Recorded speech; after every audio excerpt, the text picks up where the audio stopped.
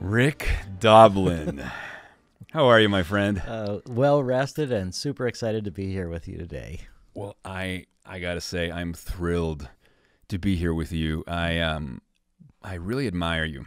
Oh. And I salute you for the work that you're doing in the world to bring relief to so many that are suffering, to alleviate human suffering. I mean, if there's ever been a solid reason to get out of bed in the morning, it is to serve our fellow man, right? And to help others. Yeah, I've been fortunate in the sense that I've been driven by this, the fear of what people can do to each other when their irrational elements take over. Interesting. The fear of the Holocaust, the fear of dehumanizing others, and that's what led me to really focus on psychedelics. But I've had such a loving family and such support that the fear has been not overwhelming, but a powerful, powerful motivating force.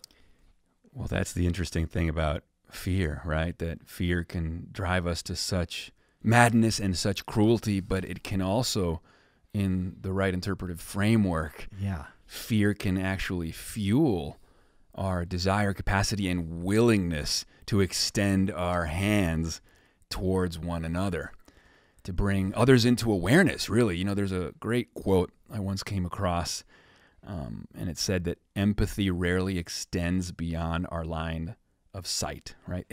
Empathy rarely extends beyond our line of sight, and that actually makes a lot of sense, because then, you know, what is out of sight is out of mind. So the question becomes then, how do we extend our line of sight? How do we expand our compassion? Well, we do it through insight. Interesting. Tell me more. Well, the insight that we're connected to everything, that we're connected to the Amazon burning, that we're connected to refugees from Syria, finding nowhere to take them in, that we're connected through this insight, through this common humanity, common life on this planet, so that our sight then can extend and we can be compassionate for the whole planet. So a change in consciousness beyond the broadcasts of the ego to the broadcasts of the whole is what is needed, which reminds me of that South African saying, Ubuntu, I am because you are, which is beautiful. And it's funny, just this morning I was reading an article in Aeon magazine that was drawing an analogy between astronauts when they go into orbit and that cognitive shift that occurs when they see the planet as a whole thing, the overview effect. And they were saying that that is analogous to the experience that many people are having now with psychedelic psychotherapy.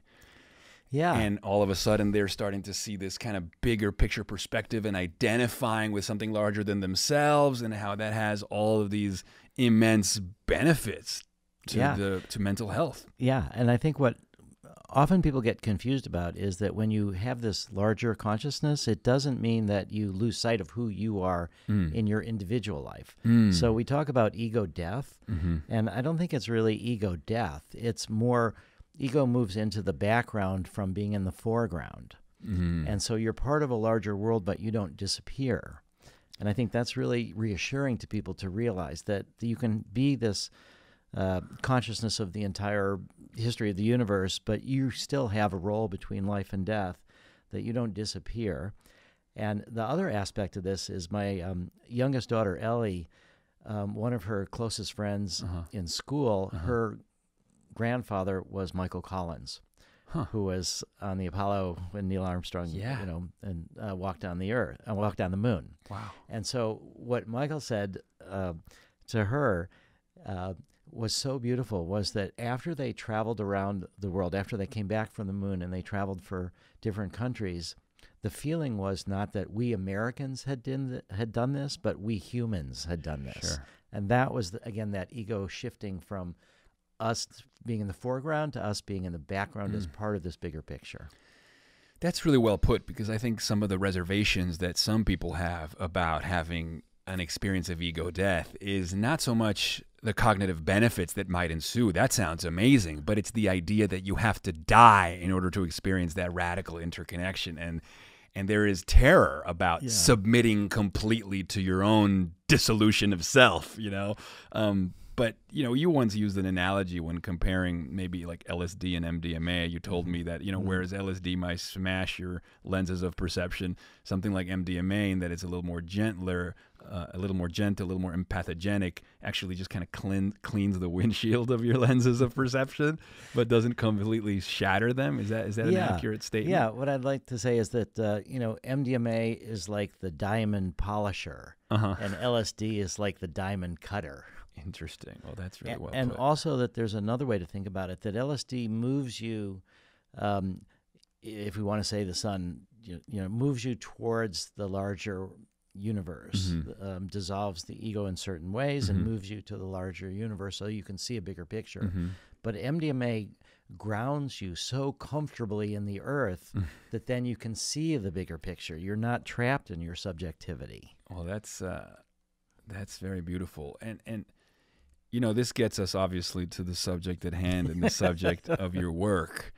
You know, I'm very interested in consciousness, and I have always been driven by the question, right? There's a great line, I forget, I think it's Walker Percy who said it. He said, "The search is what anyone would undertake if they were not sunk in the everydayness of their own lives. To become aware of the possibility of the search is to be on to something. Well, and not to be on to something is to be in despair."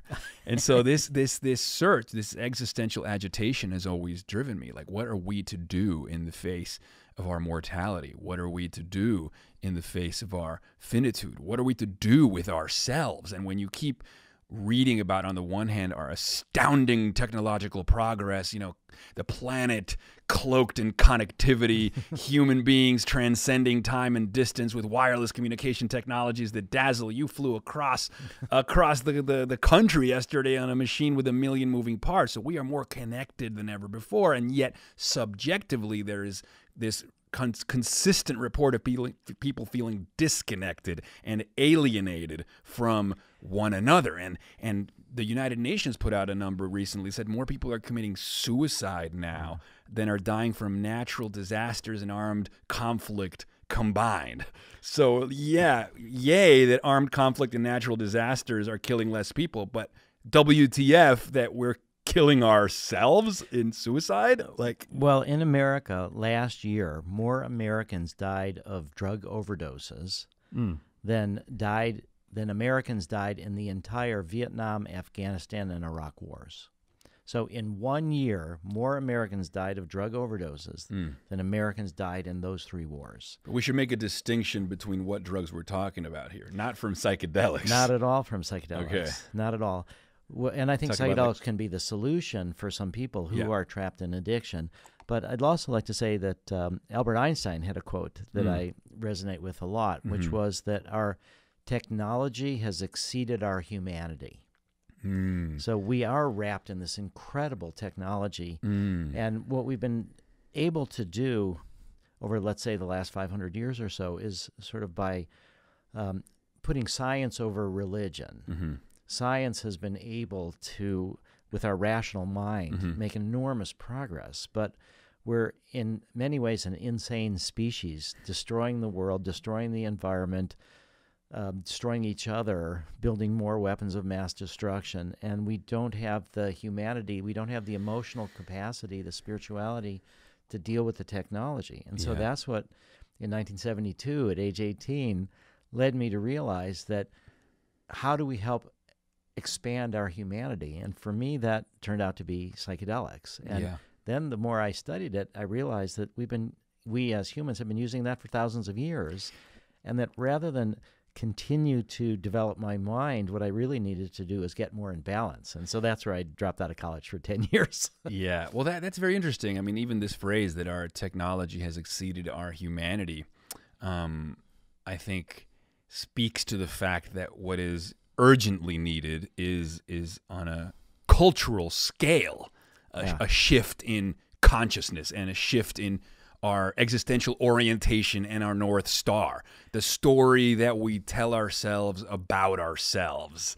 The current one is no longer convincing to many. And whereas maybe traditional religion is not the answer, people still need a North Star. They need an orientation, right? They need a poetic truth that is beyond the literal grid, beyond the reality that we are born and that we die. Like, why are we here and why does it matter? And so, yeah, talk about tapping into heart and intuition and empathy and compassion for our fellow man. What is truly needed is a change in consciousness. And you talk about psychedelics as playing a crucial role in this. Well, what are ultimately psychedelics? Well, they are also technologies, but they are different sorts of technologies. They are ecstatic technologies. They are technologies of inner space, right? Stanislav Grof famously said about LSD, but I think you could draw that conclusion about other psychedelics. They could do for psychiatry what the telescope did for astronomy. And so this is exciting. This is an exciting time to be alive. Exactly. And if you look at what struggles people had who early on used the telescope with Galileo. And what would happen? They would look at through the telescope and have a bad trip? No, they would see things that the society wasn't ready for. It wasn't so much that they had a bad trip, but that they had a good trip, and they saw things that were ahead of their time. They couldn't integrate it. And one of, as long as we're talking about quotes, one of my favorite quote, which speaks a lot to courage and holding to that truth, is that one of the people that was early on accepting the Copernican revolution and the information that Galileo got from the telescope was a Roman Catholic priest called Father Bruno. And because he challenged the current world view at the time that the earth was the center of the universe, he was condemned to die and to be burned at the stake by the Inquisition. And what he said after he was sentenced to the judges there from the Inquisition, he said, "Your fear in condemning me is greater than my fear in being condemned." That they were so scared of what it would mean for them to have to reorient their structures. That's right. And that they couldn't go through that ego death. They were so trapped in who they thought they were and what they thought the universe was, and that they were at the center of things, and they had all the power. They couldn't see beyond that. So they were terrified of the truth more than he was terrified of being burned at the stake. And actually there's a psychological theory that accounts for that actually builds on the work of Ernest Becker. So Ernest Becker wrote the 1974 Pulitzer Prize winning book, The Denial of Death, which placed death anxiety as the sort of worm at the core of human neuroses, right? Kind of displacing the Freudian idea that we're just sexually repressed and that's why we're neurotic. But it's actually because we are repressing the fundamental disquiet of knowing that we are mortal. Like that every day we get out of bed and we trivialize our lives with trivialities, but in the grand face of it, everyone you know and everyone you love is going to be taken away from you and you're going to die to disappear forever. Like, what the fuck? And from that, these psychologists developed something called terror management theory. And terror management theory basically says that if you remind somebody of their mortality, for the most part, essentially my understanding is that two things can happen. But what tends to happen a lot of the time is that they become more aggressive and unkind towards others. Now, some people, you remind them of their mortality and they become more compassionate.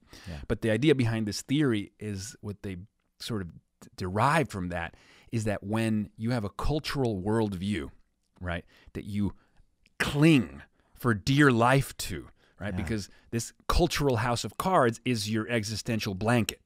Right? I am an American, or I am Venezuelan, or I am Catholic and Jesus loves me, or whatever the thing that you're clinging to for meaning, right, is. Any other or alternative interpretation or cultural worldview that is presented to you in your face, right, is actually perceived as a physical attack on your person. And so people respond to it as if you were trying to kill them. And that explains, for example, this example of the telescope is that, this was a machine, right, an instrument that was threatening to so fundamentally shift our ontology, right, that on the one hand, wow, it could have like been an overview effect for the planet. But the powers that be were like, this is an existential threat to our hierarchical power structure and our interpretive frameworks. We have to burn this person at the stake. Right. And so that's a really interesting insight into how strongly we cling or can cling to our belief systems. Yeah, and I would say that the main challenge that we face now as a species and also as political activists is to help people move away from fundamentalism, from literalism, into mysticism. And this idea for me was really confirmed by Robert Mueller, who was the Assistant Secretary General of the United Nations. And in 1983, he wrote a book called New Genesis, Shaping a Global Spirituality. And again, global spirituality doesn't mean that individual religions disappear, we have one world religion. It just means that we see that religions are like languages. They're all attempts to communicate the same kind of things. And one language is different than the other, but it doesn't mean French is better than German or German is better than English. And if we can help people surrender that grasp on the literal and move into the poetic, the symbolic, that's what we need to do. That's our challenge. And in this increasing globalization world, cultures are no longer isolated from each other, where they have to confront the fact that that they have different interpretive frameworks. And other people have said, this is the way to spirituality, or this is our priest, or this is our founder, or Buddha, Muhammad, Jesus, Moses, whatever ones, that there has to be this way where we can appreciate differences and celebrate them rather than be terrified by them. Yeah, when I spoke to Eric Davis, who wrote Technosis, he brought up the work of Bruno Latour, I believe, who talked about different modes of being. And I think that making sense with these different, or making peace with the different modes of being, finding a way for contradictions to be reconciled, or embracing a kind of paradoxicality when you can hold multiple truths in mind at once, is the way we get there. One example being, again, art and science, right? Or the poetic and the literal. For example, mythology and archetype. Vital, I think, to our well-being. Storytelling. Human beings are storytelling animals. We think in metaphors and archetypes. It's how we make sense of ourselves. It's how we contextualize our lives, right? But what is a myth? A myth is false from the outside, but true from the inside. Right? Or Eric Davis says these kinds of experience can be taken, experiences of the mythic and the transcendent must be taken seriously, but they don't have to be taken literally. Exactly. That's how the poetic avoids turning into militant scripture. That's how you avoid creating a new religion and becoming a self-righteous mouthpiece for everyone else. But it doesn't mean that you have to let go of your own personal poetic truth. Alain de Botton, the British philosopher, has a very similar line, and this is something that just resonates with me infinitely. He says, yes, look, a journalist or a scientist or a literal-minded person might be more accurate in describing the details of an event than a poet. But a poet may nevertheless reveal truths of a deeper sort that are beyond the literal grid. Very much so. And that's it, right there. Yeah. Ursula Le Guin. Science describes accurately from the outside. Poetry describes accurately from the inside. Science explicates.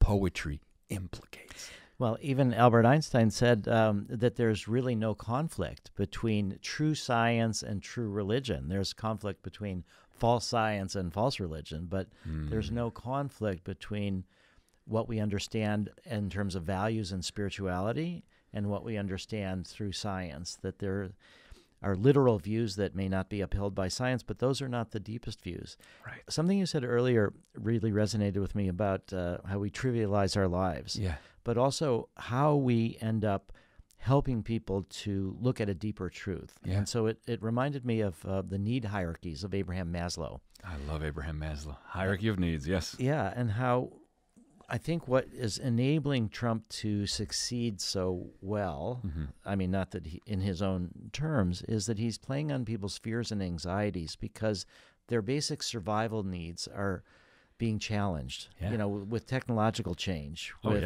the robotics and all sorts of ways in which people's jobs and how they get income and how they survive are being challenged. So as long as people are at that level of survival needs, that's right, they find it hard to see the bigger picture. Yeah. And so that's where we need to find a way to, in a compassionate world, to share the resources, not have them all accumulate with a few people at the top, and that then people will have that sense of security that they can move from that as a base towards looking at their fears and their anxieties and how people might be different from them, their prejudices. But we need to have that basic sense of security. I agree. And I think that populists in general, they either intuitively or Machiavellian, in a Machiavellian fashion, they exploit people's existential fears about their basic needs not being met. I mean, the whole Maslow hierarchy of needs is like, well, look, if you have to eat, nothing else matters. But once you've been fed, then maybe you kind of want a roof over your head. And once you've got a roof over your head, well, maybe you want like a sense of esteem and belonging. Yeah. And then once you got that, you're like, you want to make some wealth. And then once you got that, you're like, what's it all about, Alfie? You know what I mean? Like, yeah. Well, so, a lot of people also aren't aware of a transition that Maslow made in the last few years of his life towards peak experience. Is well, beyond that. Okay. So the well, in a way, yes, that. Yeah. So that Abraham Maslow's need hierarchy for most people, still in many textbooks, the top of that is self-actualization, that you become your full self. Yeah. That and that is in some ways like the libertarian ideal. Sure. That we all have this ability to actualize ourselves. And that once you've got your security needs taken care of and your belonging needs, then you can kind of, full flower into your nature. But because of peak experiences, because of psychedelic experiences, in the last few years of his life, Abraham Maslow, who previously had helped start humanistic psychology, which does have this idea of positive psychology, self-actualization, he also, with Stan Grof and a few others, started transpersonal psychology. And so beyond self.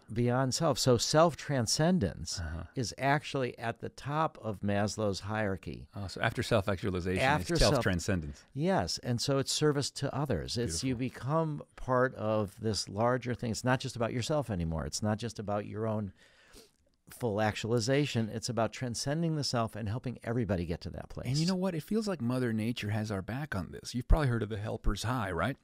The helper's high says that on a neurochemical level, we get reward. We get like pleasure chemistry circulating in our brains when we help other people. Yeah. So it's like there's this kind of there's an incentive, there's a reward pathway here to extend our hands towards one another. And I think what is required is for people just to realize this, to come around to see that by helping others, they're helping themselves too. Yeah, mirror neurons too, of how we can really respond to other people. Yeah. So let's get into this. You started MAPS, right? The Multidisciplinary Association for Psychedelic Studies. You had an ontological shift when you had a psychedelic experience. And you were like, if everybody was able to have an experience similar to this, we could mend our suffering, heal our brokenness, and move towards the next step in our evolution. And you've had remarkable progress in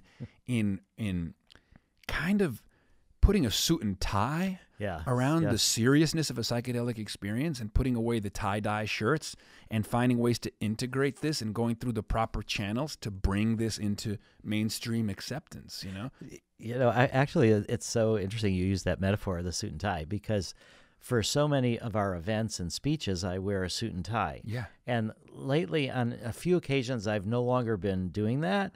And for me, that's a sign of progress. That was a symbol that I'm willing to bring the psychedelics into mainstream society and work within and grow from within. Yeah. And I feel that we've accomplished a lot so that symbolic participation in the mainstream doesn't need to be so literal anymore. Although I'm going to be giving a talk tomorrow where I'm going to be wearing a suit and tie to a group of people who are what's called the Institutional Review Board, the Western IRB, who review our studies and other studies. Yeah. And they've invited me, just to give you a historical sense how incredible it is. So in 2003, we got permission for the first study with MDMA for post-traumatic stress disorder, and the permission was from the FDA. And then we had to get permission from the Institutional Review Board, which colleges, universities, hospitals, they all have these institutional review boards. They were created after the Nuremberg trials, after the Nazi experiments on unwilling volunteers who were not really volunteers, and many of them killed in these experiments. So the institutional review boards were created for human rights, for scientific research. And so this Western IRB approved our study, And then a month later, we got a letter from them saying we've revoked the approval, and we believe we've called independently a certain number of people, and they say that MDMA is terribly dangerous, and you've misled us, and one dose could be permanent brain damage, and it's a terrible thing, and we're no longer going to support this study. And so we ended up in about a 6-month negotiations with them where we got experts from all different scientific fields to write letters to them. And then at the end of this, they said it's not really about the science, it's about the politics. We want to have nothing to do with MDMA. Here's your money back, which they never do, and just go away. And the problem is that once you get rejected by one IRB, then the next IRB, you have to tell them what happened with the first IRB. Mm-hmm. And so that sort of brings this stigma forward and forward. And eventually we went through 7 IRBs. All of them either refused to work with us or looked at it for a while and then said, we're just never going to approve it. So then MAPS, as an institution, I said, all right, we're going to start our own IRB. We can do that. I read all the regulations. We started our own IRB.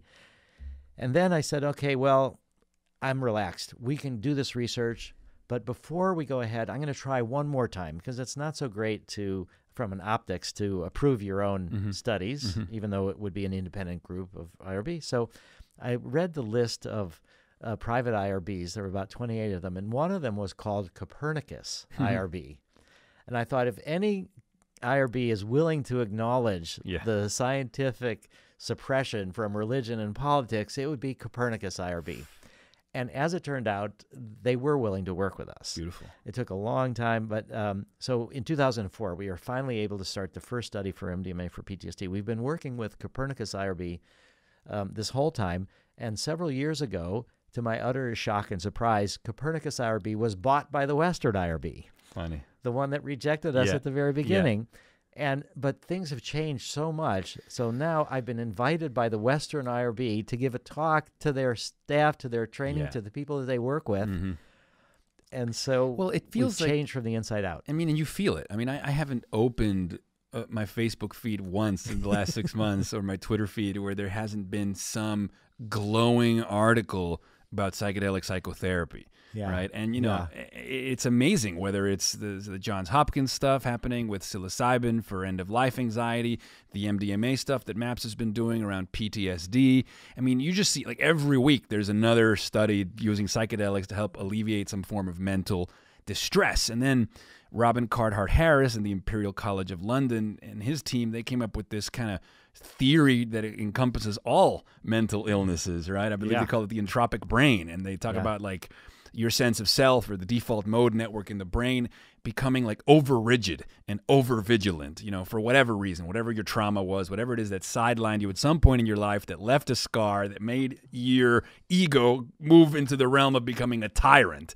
And then that's characterized by obsessive thinking, intrusive thoughts, and rumination, which again affects anxiety. This plays out in depression, plays out in anorexia, plays out in all these illnesses. Seem to share this signature of rigidity in the brain. And then the whole metaphor is that these psychedelics or these ecstatic technologies can kind of have a shaking the snow globe-like effect, which can bring this increased clarity that when you're stuck behind your own lenses, hyper-rigid lenses of perception, you can't see. Right? Because you see with your lenses and you see through your lenses, but only when you have a psychedelic experience do you become aware that you have lenses. That's what seems to happen. You bump up a level and now you see your own lenses, and then you can be like, oh, this is not serving me. So then you can dispense with the lenses. And what's interesting about that interpretation is that it allows us not to contend with the poetic aspect of the contents of people's experiences. When you take MDMA or LSD or psilocybin and you feel like you commune with the cosmos and or have a divination of the great beyond, and that's the experience, the mystical experience that cures you in a measurable, quantifiable way, we don't have to get into the literal truth of that experience. That can stay in the realm of poetic truth. It's like separating church and state. All we care about is that we can quantifiably measure increased trait openness, increased engagement with the world, no longer meeting the criteria for these pathologies. That's the only thing that we need to show as science. The contents of the experience, those are for you. Church and state, separate. Yeah. Does that make sense? Yeah, it does make sense, although I'd like to refine this a tiny bit in the sense that some people have said MDMA is not a real psychedelic, that it doesn't dissolve the ego in the same sense. Yeah. So I think there's two fundamental therapeutic mechanisms operating here. Okay. One is you talked about the default mode network, which basically means that's our sense of self in the brain, our ego sense, and that's scanning the world according to our Maslow need hierarchies. So we filter all the information that comes in about what are our needs, and that's being done through this default mode network. And when you weaken the default mode network, you see the broader world. Again, the self moves from foreground, the ego moves from foreground to background, the self, the larger self, moves from background to foreground, and then that's tremendously healing for people. And with the work with LSD, with psilocybin, both from the 50s and 60s and the recent work, there's a correlation between the depth of the mystical experience and therapeutic outcomes. Now, MDMA is different. So in addition to that spiritual sense, you talked about the filters that we see life through. And a lot of those filters are based on traumas, on different things that have happened to us in the past that are coloring our sense of, is it a safe world? Is it a dangerous world? And so that's where MDMA comes in. MDMA can help us with these filters that are stories from the past that aren't not necessarily relevant to the actual future interactions. And the essence of PTSD is that you see everything through these filters. And you can be out in public, you can be safe, you can hear a noise and it reminds you of a bullet. You know, so what we've found with MDMA therapy is that people are able to approach fearful emotions in a much more open way, to process the fear that was overwhelming before. And we use the same measure of mystical experience that's used in the work with LSD and psilocybin, and we do not find a correlation between the mystical experience and therapeutic outcomes from PTSD. Interesting. So basically, the traumas and the filters have come from what's happened to us during our biography, and that you need to be centered in your ego, in your biography, and remembering your exact memories from childhood, from other incidents that have happened to you, and approaching them in a different way. And also, MDMA reduces activity in the amygdala, where we process fear. It increases activity in the prefrontal cortex, where we think logically.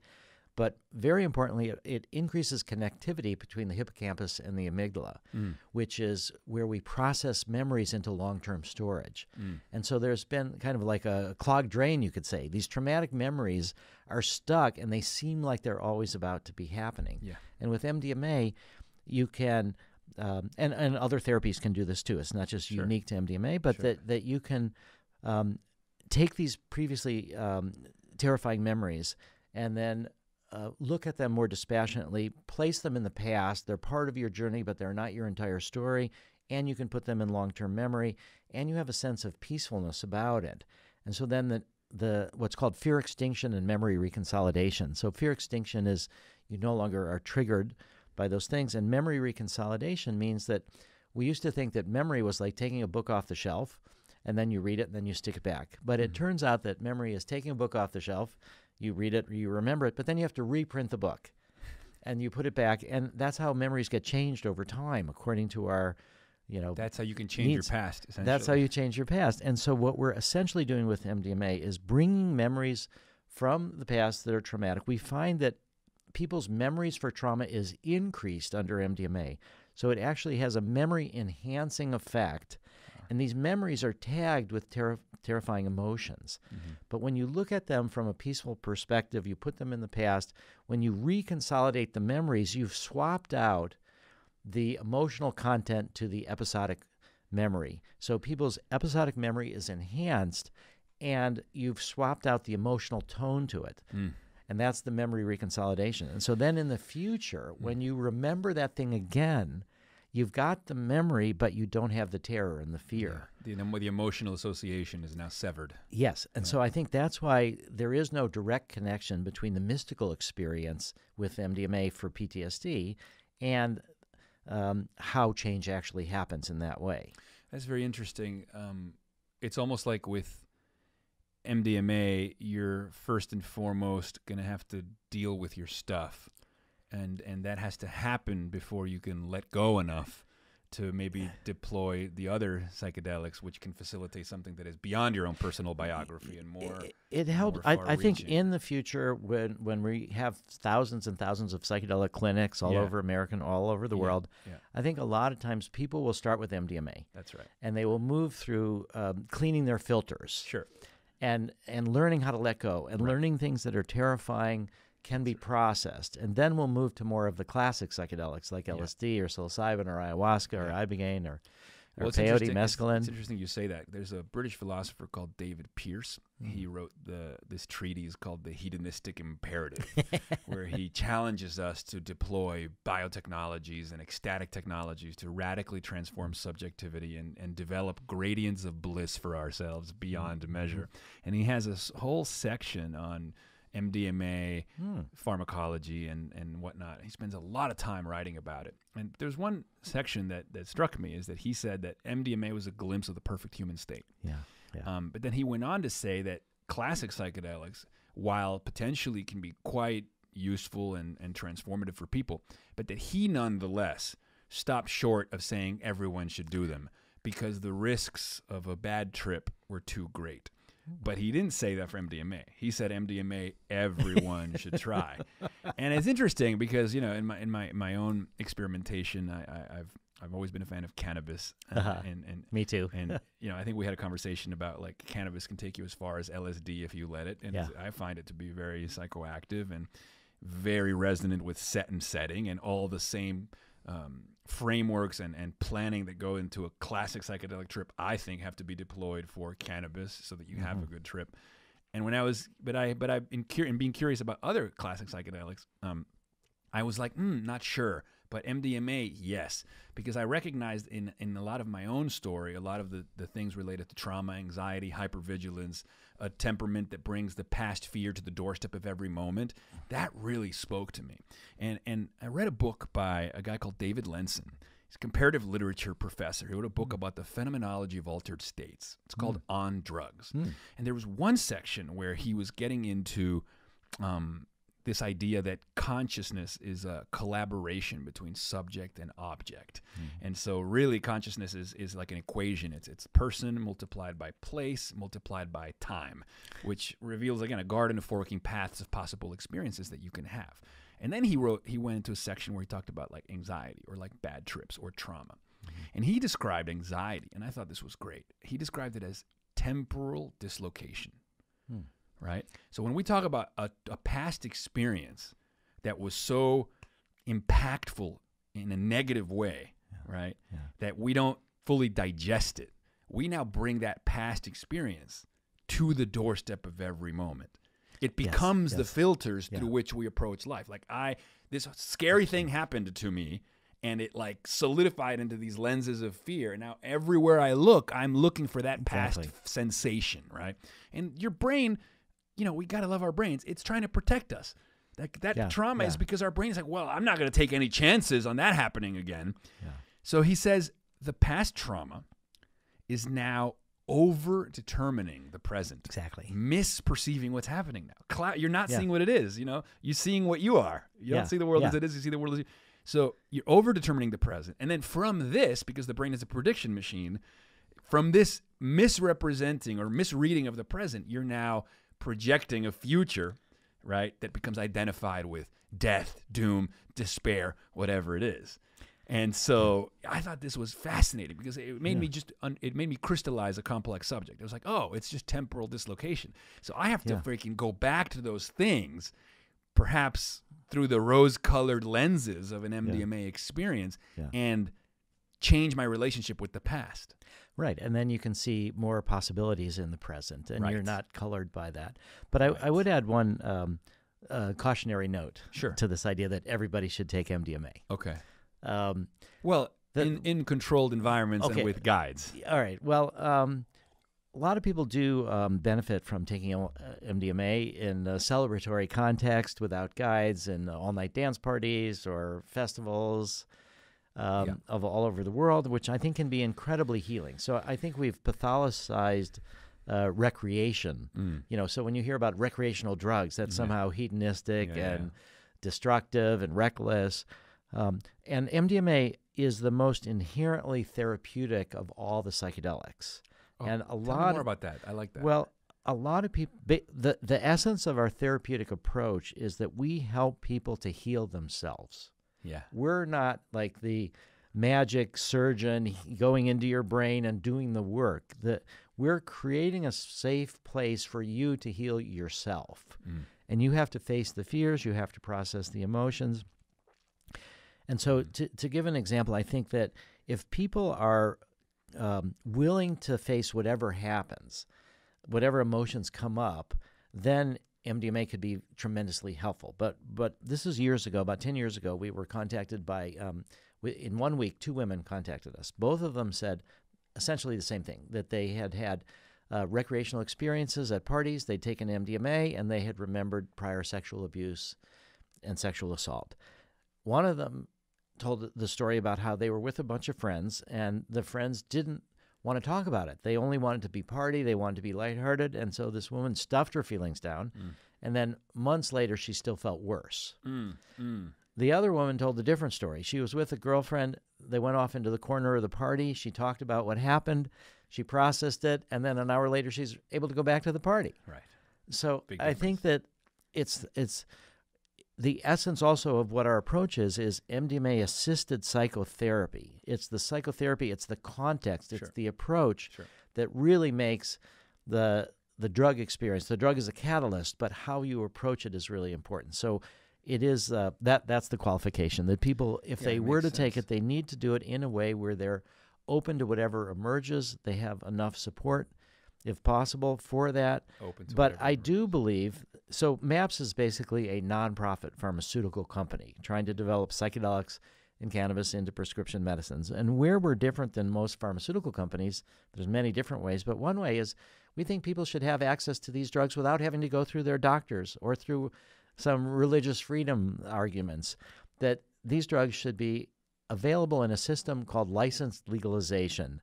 Like you have to get a driver's license to drive a car, you should have a license to do drugs. Cool. And this license is basically easy to get, and if you misbehave, you get punished for your misbehavior, and then you lose your license to buy the drugs for a period of time. So the classic example is drunk drivers. So there's a lot of drunk drivers who end up losing their driver's license. They still buy alcohol, though, and they kill people even without their driver's license. So because we know now about commerce and credit cards and instantaneous evaluation of you got enough balance left in your credit cards, that we should have a license like that to buy drugs. And so I think that we should be moving to a post-prohibition world. The other limitation of medicine, of medicalizing psychedelics, is it's only for diagnosable diseases. And so, for example, couples therapy is one of the very best uses of MDMA, but we've even had discussions with some of the FDA consultants that we have, and there's no way to make MDMA into a medicine for couples therapy because it's not a disease. You can't make psychedelics. But you can prescribe somebody Xanax for anxiety and... Well, anxiety. Yes, anxiety is a disorder, and you have to do research to show that it helps with anxiety. But being married can cause a tremendous amount of anxiety. Coexisting with another human with their shit and your shit coexisting can cause tremendous amount of anxiety. I mean, couldn't we reframe the whole thing and be like, hey, by the way, being alive and sentient can make you very susceptible to micro PTSD. Contemplating mortality can make you susceptible to PTSD. Well, and also this insight that we talked about the connection with the rest of the world. Yes. You know, I mean, reading the newspaper generates PTSD. Wars here, wars there, missiles there. What's going on with the environment? What's going on with species? Exactly. You know, I just read the other day about how there used to be just enormous numbers of salmon that would spawn every year, and now people are predicting in 20 years the salmon might be gone. Sure, and the media, if it bleeds, it leads to begin with, because it's wired for our amygdala, and we're wired to pay more attention to that which is dangerous, which further even warps the interpretation of the information, which is like, again, we're wired for danger. Is what kept us alive in the past. So Yeah, I mean, I just feel that on that basis alone, Yeah. you could argue that to be alive and sentient makes you susceptible to PTSD, and thus you should have access to these ecstatic technologies. Yes, and there's another aspect of it, which is fundamental human rights. So if we true. talk about the Constitution of America, and we've got the freedom of the press, the freedom of assembly, the freedom of speech, the freedom of religion, and underlying all of them is the freedom of thought.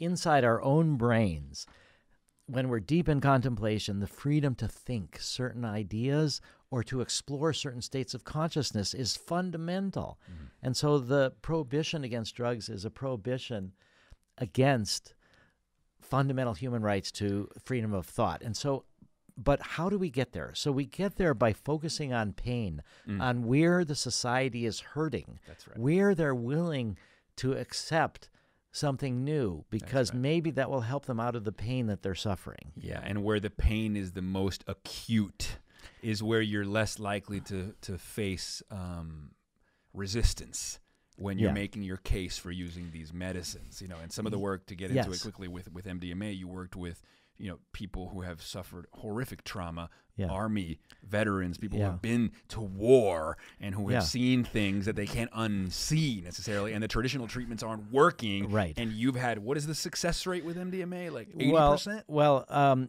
1 year after the last MDMA experience, two-thirds no longer have PTSD. And this is severe, chronic, treatment-resistant PTSD. So it's remarkable. And of the one-third that still have PTSD, a lot of them have had clinically significant reductions in their symptoms. Right. And on the basis of that, we're now in phase 3, the final stage of research to make a drug into a medicine. Over the history of MAPS since 1986, we just added up, astonishingly, we've raised over $75 million in donations, all charitable money. Wow. Phase 3 is going to cost us around $34 million. We've now enrolled 60 of what we hope will be 200 in order to make this drug into a medicine. We're also trying to move to Europe, and we need to raise another $8 million or so for Europe. We've raised already $2 million. We have a training for therapists in the first week of October coming up. Mm-hmm. We have 8 people coming from China, therapists and psychiatrists.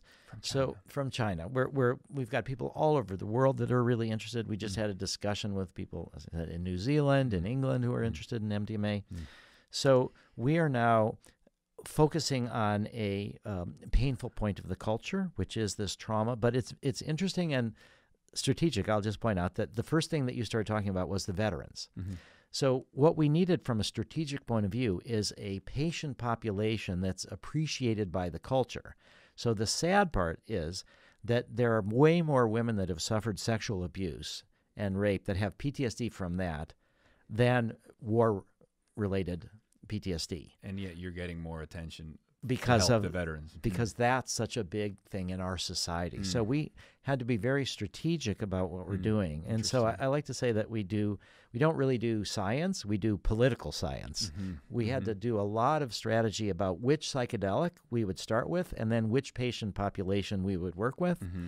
And it had to be a patient population that people appreciated, for which there were the traditional drugs didn't work, left a lot of people. It was obvious to the field, to psychiatrists, to psychologists, and to the culture. Yeah. And we've got roughly 20 veterans a day committing suicide. Yeah, it's horrific. And it's interesting, just to wrap things up about what I think makes MDMA such a incredible medicine for the treatment of PTSD with psychotherapy is you once mentioned what the optimal arousal zone. Yes, yes. So if you think, the analogy is kind of like planet Earth. It just happens to be in the right Goldilocks spot, just close enough from the sun, not too far, not too close, just perfect for life to emerge. It just somehow works. And what's uncanny about MDMA is exactly this thing. It's like, well, it dampens activity in the amygdala where our fear and trauma is that might just cloud the therapy to begin with. Boosts prefrontal cortex activity, stimulates because it's sort of an amphetamine derivative, but then makes you feel like relaxed and at ease. Yeah. And those 4 quadrants, that's like optimal arousal zone for psychotherapy. It puts you in the sweet spot for the kind of spontaneous self-healing to emerge, the body intelligence, as you call it. Exactly. So if you're hypervigilant, if you're over-aroused. I am hypervigilant. Everything triggers you. Yes. And then many things trigger me, yes. Yeah, and it's hard to do therapy when you're hyper aroused. That's right. On the other hand, most pharmaceutical medicines for PTSD make you under aroused. Right. They Xanax, dampen everything. the benzos. They're sort of they cut off the highs, but they cut off the lows, and you're kind of. But it's hard to do therapy when you're sort of muted and sedated. So the MDMA brings people into this optimal arousal zone where people are able to process trauma. They're able to feel their emotions, but they're not overwhelmed by their emotions, and in a safe, supportive way. And I should add that the way we've designed our studies was to optimize therapeutic outcomes. And so what it turns out, like a lot of us are traumatized by different things, but some people, some small fraction actually, develop chronic PTSD. And those people tended to have a sequence of traumas earlier in their life. Not always. Some people are just traumatized by something in their adult life, but most people who have chronic severe treatment-resistant PTSD have had childhood traumas as well. So our therapeutic process is a male-female co-therapy team. And we could be more modern and say male-identified or female-identified, or they could be non-binary and all that. But the idea is that you've got this supportive structure that many people under MDMA, they talk about these childhood traumas and they didn't have support, they didn't have proper attachment. So to have a well-functioning kind of male-female team to help you sort of sometimes even experience things that you didn't have a chance when you were young, that kind of loving support. So we have a two-person therapy team. From an economic point of view, of what we're wanting to do is one is going to be a licensed therapist, the other be a student. Beautiful. And that's how we train the next generation of therapists and also reduce the cost. But we think the two-person team works terrific. Yeah, and so much of trauma has to do with not feeling safe. Yeah. And so it feels like, the substance like MDMA maybe psychologically making you on a neurochemical level feel really safe and at ease. But then the therapist and the environment for psychotherapy brings the external contexts of feeling safe and at ease. And when you combine interior space ease and exterior space ease, man, now you have a powerful combination for transformational cognitive reframing and healing. Exactly. Right? And when we described before about how MDMA is the most inherently therapeutic of all the psychedelics, it's also the easiest to integrate. Whatever happens, because your ego is not dissolved. You can sort of take the lessons from MDMA into your daily life. And it even occasionally I've had moments where I felt like I'm on MDMA when I've not been on MDMA. Same. You can learn from it. Yeah. And that's the beauty of it. And so I think that's what's really important. Also, we talked earlier on about Stan Grof. You talked about his quotes, but when psychedelics were criminalized, he developed an approach called holotropic breathwork, which was hyperventilation to bring out these same experiences. And I think the key lesson from that is that when you have these experiences like that, it's not a breathwork experience, it's not an LSD experience, it's a human experience, that these are capabilities that we have within us. And the goal of MAPS, I would say, is to make it so people don't need psychedelics, so that they have learned these lessons and we can do this more or less on our own. On the other hand, I do think that there's a really interesting study that was just done with lifelong meditators in the Zen tradition. And Zen has been sort of more in the modern age, traditionally anti-psychedelic, anti-drugs, anti-intoxication. But as it turns out, this was a study that was done in Switzerland. Vanya Palmers, who was the leader of the Zen tradition in Switzerland, had to leave his position because he wanted to start experimenting with psychedelics. And to be the leader of a tradition that was somewhat anti-psychedelic, it didn't quite work. So he left this position, and then this study he wanted to do took many, many years for him to do it, but a bunch of lifelong Zen meditators went to the University of Zurich with Franz Vollenweider's team, and they got brain scans. Then they went into a 5-day meditation retreat in Switzerland, and in the middle of it, they got a pill, and it was either psilocybin or inactive placebo, or niacin, I can't remember quite which, but they got placebo, and then at the end of this meditation retreat, they went back and got brain scans, and then they had long-term follow-ups. And what they found is that even in this Zen tradition, that one experience of psilocybin helped them deepen their meditation practice, that you think you're super open, but you're still channeled in certain ways, and the psychedelics bring things to the surface that you might not anticipate. So while we do want to help it so people don't need psychedelics, maybe throughout the lifespan, every once in a while, we should be doing psychedelics just to see what we're suppressing or not seeing. Yeah, and you could also argue, Michael Pollan talks about the been there's and seen that's of the adult mind, a set of algorithms we build up into adulthood that essentially allow us to run our lives on autopilot. Yes. His words are, the good news is you're seldom surprised, right? Nothing ever sidelines you. But the bad news is you're seldom surprised, And so these kinds of experiences potentially could evoke a kind of, in his words, the sense of first sight unencumbered by knowingness, to get to look at ourselves with a virginal noticing, to get to look at our lives with a virginal noticing, to notice the sublime miracle that it is to be alive. F. Scott Fitzgerald wrote about these transitory enchanted moments in which man must have held his breath, compelled into aesthetic contemplations face to face with something commensurate to our capacity for wonder.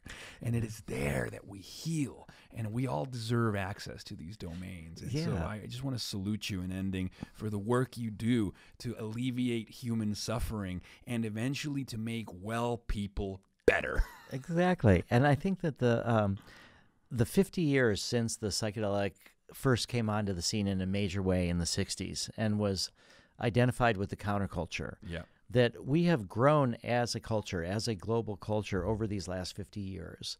And so I do believe that we have a really good opportunity to integrate psychedelics into the culture. And I think one of the mistakes of the 60s was that these drugs are the province of the rebels and the counterculture. Yeah. What we're trying to do now is mainstream them and to make it so that these are the province of everyone. And I feel that the world is hungry for this kind of new globalization. We know that technology is expanding at an enormous rate. We're talking about sending, ships potentially to Mars. We're expanding into the cosmos, and the cultures are bumping up against each other. The environmental destruction is almost too late, but hopefully not too late.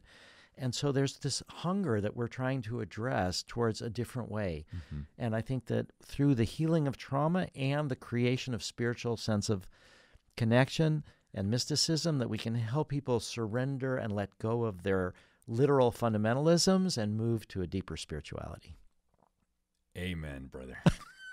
Thank you so much, Rick. How magnificent to share some space and time with you. What a pleasure, Jason. I'm so glad to live in the 21st century where I could fly from ocean to ocean just to be with you and then get on an airplane in a few hours. Well, I am honored and humbled to grace your presence and wish you a great next leg of your journey, and I'm sure I'll see you soon. Last time we hung out this long, we were in Oslo together.